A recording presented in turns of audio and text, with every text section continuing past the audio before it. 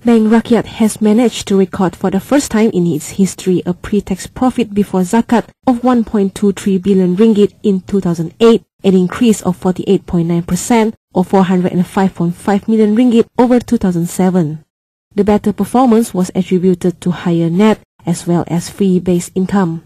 The growth in net income was largely due to the strong growth in both quality financing and deposits as well as further improvement in assets quality. The bank's net non-performing financing ratio improved to 1.8% from 2.4% in 2007. B.Rakyat Managing Director Datuk Kamaruzaman Chemat said the bank aims to increase its profit by another 5% this year despite the economic slowdown. We expect this year to disburse about 13 billion ringgit. 13 compared to last year 16.6 billion. And 90% is in consumer financing, personal financing, car financing, house financing.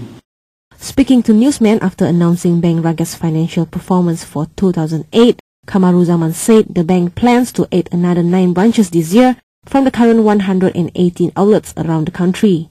Each branch is expected to cost around 900,000 ringgit. Meanwhile, Minister of Entrepreneur and Cooperative Development MECD, Datuk Noor Omar, who was also present at the function, said the ministry has proposed to allocate 1.4 billion ringgit to loan borrowers to help them survive the current economic crisis. Kita memberikan tumpuan juga yang lebih ni kepada pinjaman kecil seperti kita pinjaman mara, pinjaman tekun dan juga giat mara, yang mana agensi-agensi ini dia berada di akar bumi dan mereka ni berurusan terus dengan rakyat, dan dalam keadaan kegiatan ekonomi yang tidak menentu ini, maka kita lihat galakan harus diberi kepada peniaga-peniaga kecil. He also said MECD is going to start a young entrepreneur unit to help nurture and help entrepreneurs aged below 35 in the country. Darlene Liu reporting for the HTV.